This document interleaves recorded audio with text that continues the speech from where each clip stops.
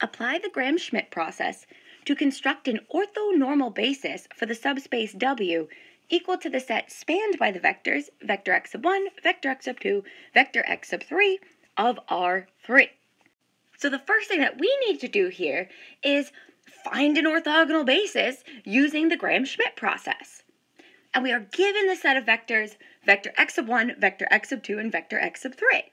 So to begin, we need to select one of the vectors in the set.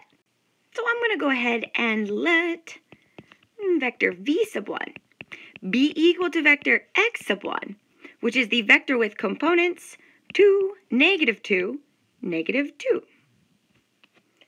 So now, by the Gram-Schmidt process, we know that the next vector in the set, vector v sub 2, is equal to vector x sub 2 minus the projection of vector x sub 2 onto vector v sub 1.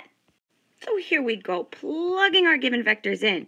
We have vector v sub 2 is equal to that vector x sub 2, which is the vector with components 0, 3, 3. And this is minus the projection of vector x sub 2 onto vector v sub 1. So we have the dot product of the vector 2, negative 2, negative 2, dotted with vector x sub 2, 0, 3, 3. And this is all divided by the dot product of vector v sub 1 with itself. And remember, this is just a scalar multiple. This is all still multiplied by vector v sub 1. So let's compute these dot products. So we still have that vector x sub 2 in the front. And now this is minus. The dot product in the numerator is producing 0, minus 6, all divided by 4 plus 4 plus 4, multiplied by vector v sub 1. So this is equal to the vector 0, 3, 3, minus, so notice in the numerator here that we have a negative 12 divided by a positive 12.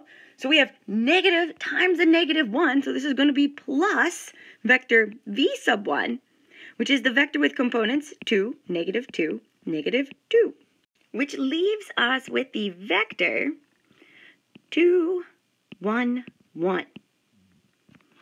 Beautiful.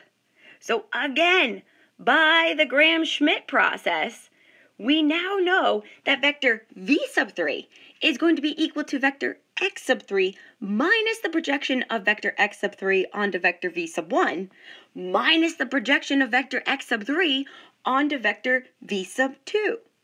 So here we go. We've got vector v sub 3 is equal to vector x sub 3, which is the vector with components 3, 2, 4, minus, now this is the projection of vector x sub 3 onto vector v sub 1.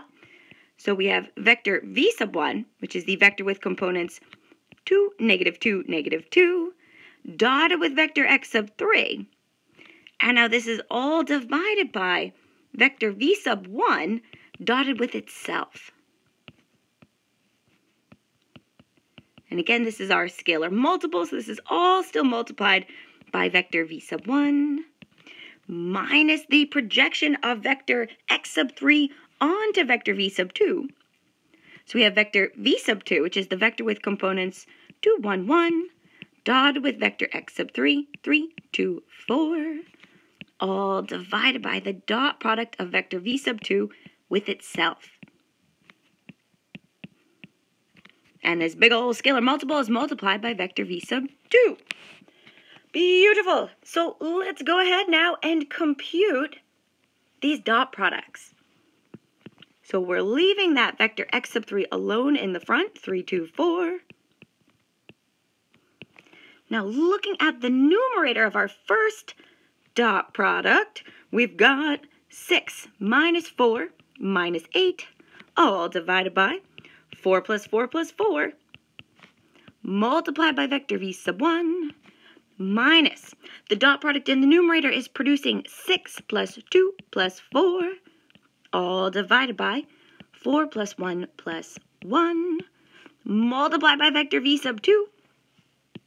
So we are left here with 3, 2, 4 minus. Now notice in the numerator, we've got a negative 6 by 12. And in the second ratio, we have 12 by 6. Oh, how cute is that? So with this first expression, we have minus a minus 1/2. So this is plus 1/2 times the vector v sub 1, which is 2, negative 2, negative 2. And then this will be minus 2 multiplied by vector v sub 2, which is 2, 1, 1. So this is leaving us with the vector 3, 2, 4. Distributing that scalar multiple of 1/2 through, this becomes plus 1, negative 1, negative 1. And last but not least, distributing the scalar multiple negative 2 through, we have the vector with components negative 4, negative 2, negative 2. So grouping up or combining up those like terms, we are left with the vector with components 0, negative 1, 1. And we are officially ready to state that, therefore, an orthogonal basis for R3 by the Gram-Schmidt process is the set of vectors 2, negative 2, negative 2, 2, 1, 1, and 0, negative 1, 1. But this is just an orthogonal basis for R3. Remember that the question asks us to find an orthonormal basis for R3. So while this is a beautiful set of orthogonal vectors, we want to take this one step further and normalize each vector in this orthogonal basis so that we attain unit vectors. So here we go. Our first vector, we'll call this vector q sub 1. And we're normalizing vector v sub 1. So this is going to be vector v sub 1 divided by the length of vector v sub 1. So I'm going to write vector v sub 1 in its component form as the vector 2, negative 2, negative 2. And dividing by its magnitude, this is the big old square root of 4 plus 4 plus 4. So we have the vector with components 2, negative 2, negative 2, divided by the square root of 12, which we can, of course, simplify. So I'm actually going to factor the scalar multiple 2 out of the vector.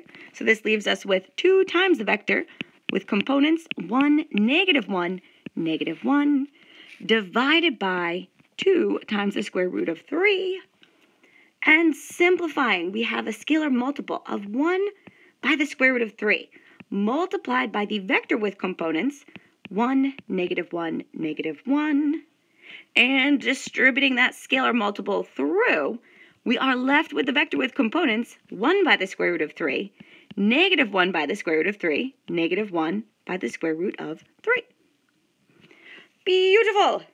So now we want to go ahead and do the same thing for vector v sub 2. So we'll let this be vector q sub 2. And again, we're normalizing vector v sub 2. So that's vector v sub 2 by the length of vector v sub 2.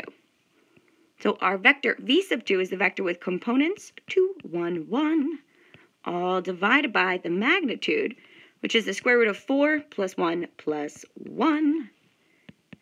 And this can't be simplified, so we can rewrite our scalar multiple as 1 by the square root of 6, multiplied by the vector with components 2, 1, 1.